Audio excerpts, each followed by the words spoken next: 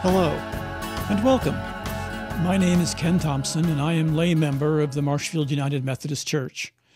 This congregation, aided by the connection with all of the United Methodist churches in the conference, makes these talks possible.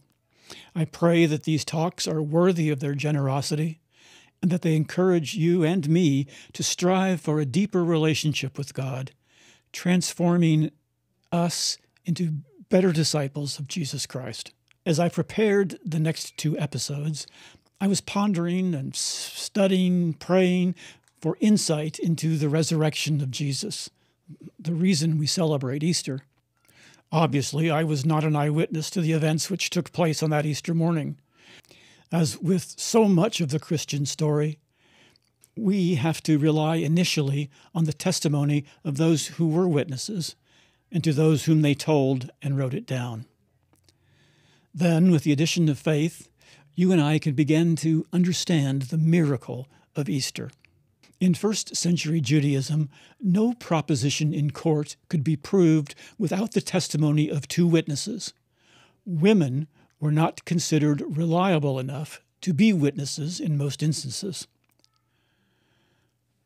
But when God performed the greatest miracle in history, the defeat of sin and death, the gift of undeserved purity and God's eternal presence available to all who would trust and follow him, when God raised Jesus from the dead, when God revealed this miracle to the court of free choice, whom did he choose for the very first witnesses? Women. Women deemed unreliable by their culture. Women are the witnesses God chose. And even more, God directed these women to testify to what they had just witnessed, what they had seen and heard to the rest of Jesus' followers, who were hiding out in another woman's upper room in Jerusalem. Upon obeying God's direction, these Easter women became the first apostles of Christianity, the very first people responding to God's call as witnesses to the resurrection of Jesus. Well, who were these women? What were they doing at the tomb of Jesus? Why were people who were considered unreliable by their culture chosen by God to make the initial announcement of the resurrection? And why would the writers of all four Gospels canonized into our Bible, as well as many others whose writings were not included in our Bible, tell the part about women being the first witnesses? I mean, if they were interested in selling their religion to the rest of the world. During this talk and the next, I'd like to consider these questions. So let's begin with what Scripture tells us. To help with that, I've prepared a chart with information which I have extracted from the four Gospels, Matthew, Mark, Luke, and John, beginning with Mark, which most scholars believe to have been the first of the Gospels written, and ending with John, which the same scholars have concluded was the last of the four written. The left column on the chart lists the gospel name with the scriptural citations, then the people described in that gospel as being present on Easter morning at the empty tomb. The right column does the same for the crucifixion, plus those who were at the tomb when the body of Jesus was placed inside.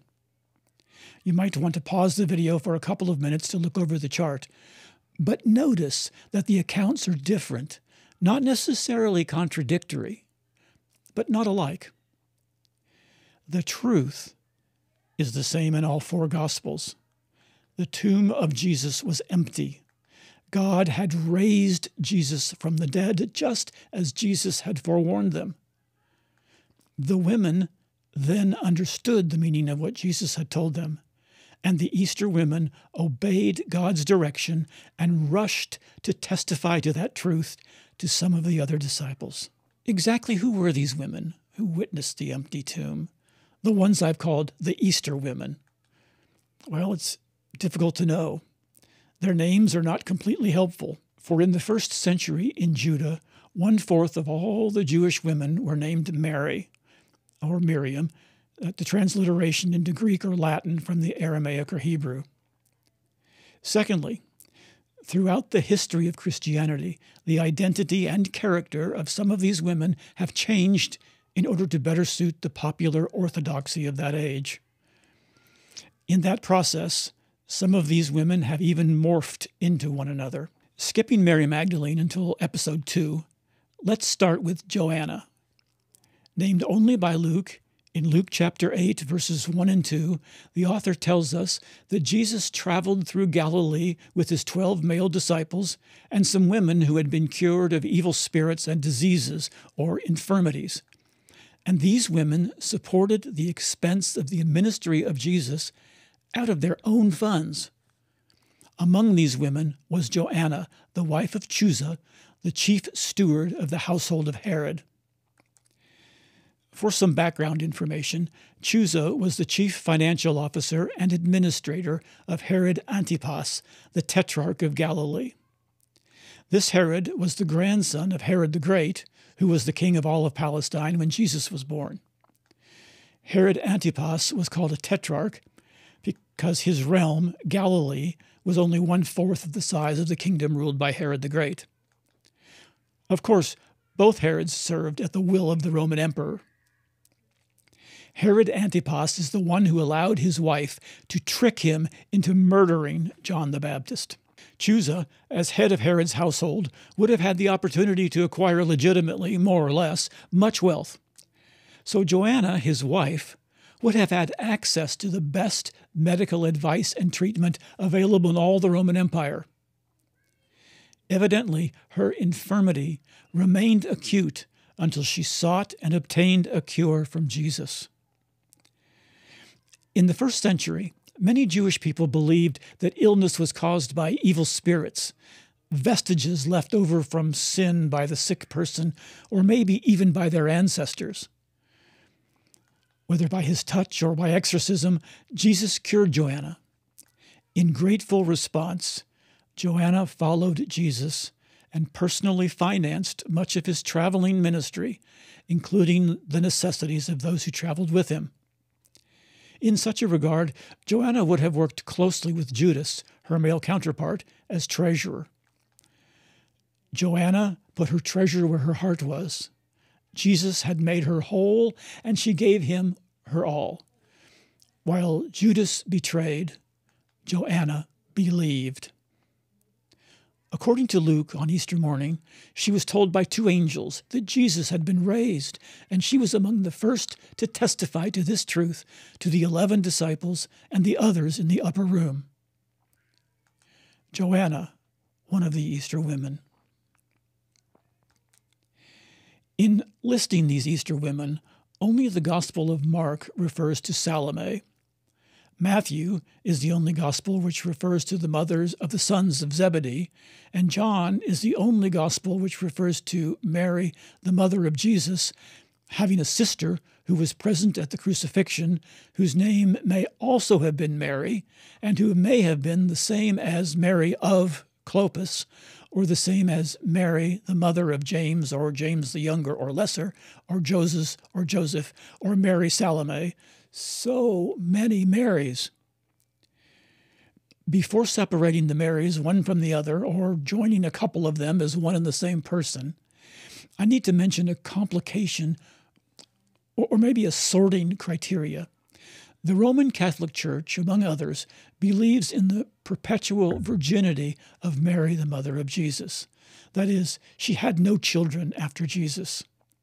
So that when Mark 6:3 lists the brothers of Jesus, James, Joseph, Jude, and Simon or Simeon, he really means close family members. The scholars of the Catholic Church claim the Greek word adelphoi, translated as brothers in many versions of the Bible, really means close family members, such as first cousins or nephews. Generally, most Protestant denominations have no argument with the translation of the word as brothers. No one knows for sure, but the great weight of scholarship believes that Salome is Mary Salome, the mother of the sons of Zebedee, James and John, 2 of the disciples of Jesus. Roman Catholics believe that that is possible, and most Protestant denominations hold that it's probable. believing that Mary Salome is the sister or half-sister of Mary, the mother of Jesus. And according to the King James Version of the Bible in Mark 15:41, was one of the women who came up from Galilee and followed Jesus and administered to him throughout his ministry. We do know from the Bible that Jesus called James and John to be his disciples. Their father was Zebedee, also known as Thunder, and when James and John left to follow Jesus, they abandoned their father's multi-boat fishing business. So Zebedee was probably substantially more affluent than most Galileans. We also know that the mother of James and John, while traveling with Jesus, asked Jesus if her sons could sit on the right and the left hand of Jesus when he came into his glory. Well, even if short-sighted, that request does seem to be a little less outrageous if it was from a beloved aunt talking to her favorite nephew. We also have a hint as to where Mary Salome got the assets to assist Jesus and his entourage in their mission. Yep, from good old thundering Zebedee and his fishing business. Now to the most difficult identity. Again, let me emphasize, no one is absolutely sure of the identity of Mary, the mother of James and Josie's common Jewish names, or Mary of Clopas, and whether of means daughter of or wife of. It's my understanding that most biblical scholars believe that Mary, the mother of James the Younger and Josie's, named in Mark, and Mary, the mother of James and Joseph, named in Matthew and Luke, and Mary of Clopas, named in John, are all one and the same person. The traditional view of the church, at least since the time of Jerome, writing in the late 4th century, was that Mary, the mother of Jesus, remained a virgin all her life, and that those named as brothers of Jesus in Mark and Matthew were in fact his close relatives, first cousins actually, the children of Mary, the wife of Clopas, who was the brother of Joseph, the husband of Mary, the mother of Jesus. More modern variations on the theme of Jerome are that Joseph was married before he married the Virgin Mary, and before his first wife died, they had a daughter who, of course, was named Mary. This daughter married Clopas and had the children listed as Adelphoi of Jesus in the Gospels. In this theory, the close relatives would have been half-nephews of Jesus and step-grandchildren of Mary, the mother of Jesus. Other theories as to identifying and separating the Marys have been proposed over the years. Some believe that the Mary, mother of James and Joseph, refers to the Virgin Mary herself. But it strikes me as more than curious as to why the authors of the Gospel would refer to the mother of Jesus by identifying some of her other children. Of course, that theory is unacceptable to the Roman Catholic Church. Others claim that Mary of Clopas is the Virgin Mary's half-sister and Mary Salome's sister or half-sister.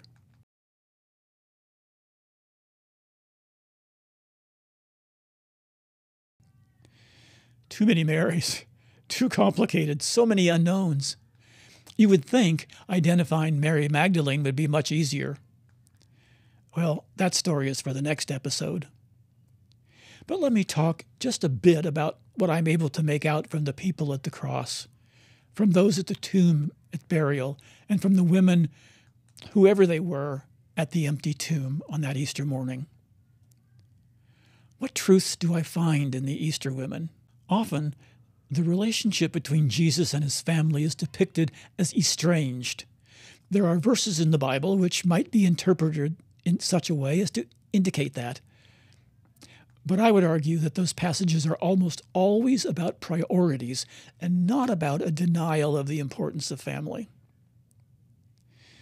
Sometimes, because our relationship with Jesus today is one of us as humans relating to the divine, we overlook the humanity of Jesus while he was on earth.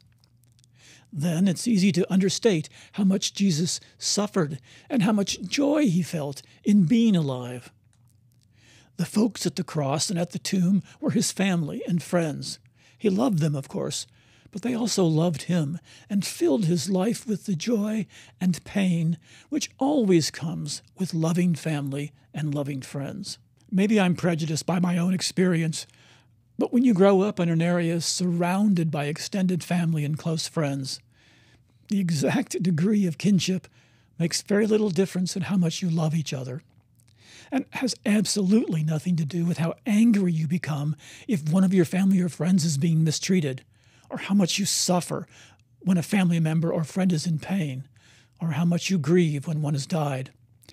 I believe that the presence of his convoluted but constant family and friends at his death and at the tomb demonstrate that far from estrangement, Jesus the human was surrounded by the people who loved him, doing what family and friends do, rallying as best they could in his time of need.